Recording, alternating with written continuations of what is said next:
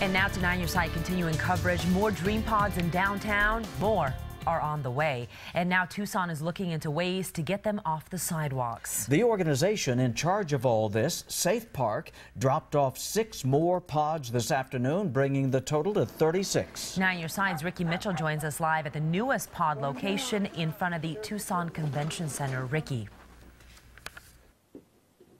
Several people have actually moved into this new location of pods since their arrival this afternoon. They've also started adding messages of protest to the side. This one here seems to be against maybe the bus system here in Tucson. Now, the city and Safe Park have gone back and forth over this issue for the past 2 months. It appears, though, that a solution to make both sides happy is on the horizon.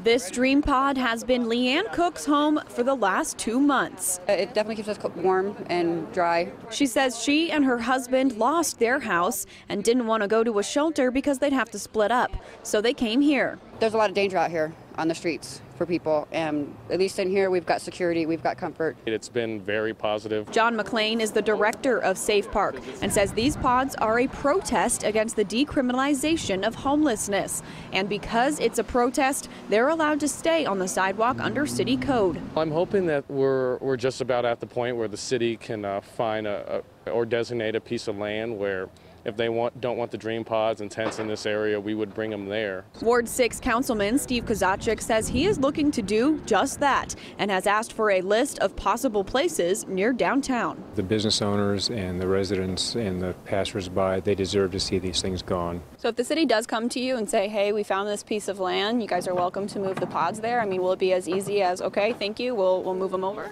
Yeah, if it's within a mile and a half to a mile of where we're located right now, then it should be a no-brainer.